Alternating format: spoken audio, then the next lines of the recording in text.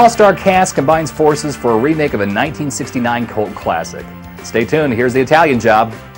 A team of criminals gather up for one final heist, a plan known to them as the Italian Job. I'm gonna get a NANT 770 digital decoder with 70-watt amps and Burr Brown DACs. Yeah, it's a big stereo. Speakers so loud they blow women's clothes off. For the next 45 minutes, we own this place. Let's go.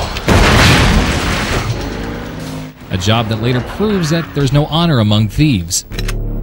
What the hell are you doing? I made a few plans of my own. Found him, Stella. He's in Los Angeles. You want to start the game up again? That's fine with me.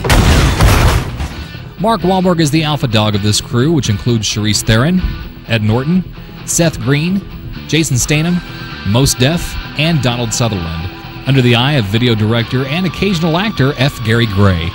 My aim with this movie was to tie the actors in to the action. Because with action pictures, you normally see stuntmen do the work, and then you cut to the actors safely in their car. So I said, you know what?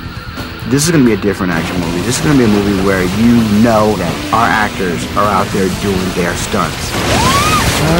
Real actors doing real stunts is a clever hook, but that's about the only thing original about this movie.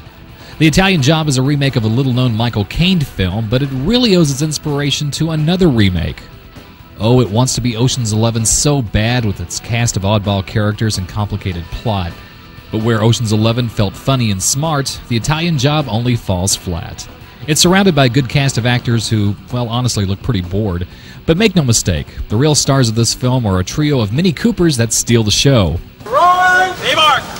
Action! We have this one sequence where the cars drive up the sidewalk, down the Walk of Fame, down the stairs into the metro tunnel,